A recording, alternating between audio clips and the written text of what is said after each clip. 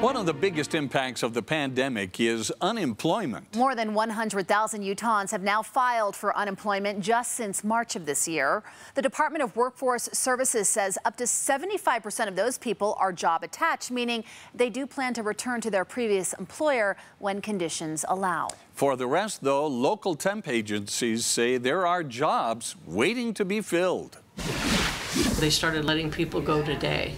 I expected it, you could tell. Patricia Willamy is looking for a job. I am the wage earner because my husband cannot work. He was injured on the job a ways back. Her search begins at Synergy Staffing in Taylorsville. You could walk in our door today and be in a job tomorrow. Megan Arnovic, once a temp worker herself, is a co-owner. We opened up in 2009 when the market had fallen and people were begging for jobs at that time. During the recession, there were few jobs to go around, but with today's pandemic, We have, as of this morning, 115 open positions. Can I get your first and last name, please? plenty of jobs. Day shift, night shift, graveyard shift. And just allow you to start tomorrow. But not enough people to fill them. We're probably getting about 10 to 12 interviews a day. Thank you.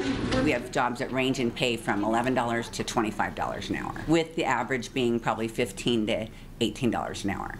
Office jobs, warehouse jobs, medical supply production, jobs in food distribution. These are good companies, right? They want people that are going to go into full-time roles. Megan and the Department of Workforce Services suspect many Utahns on unemployment are waiting to look for work, in part due to the extra $600 a week they get in federal relief through the end of July, as part of the CARES Act. I just chose to get busy and look.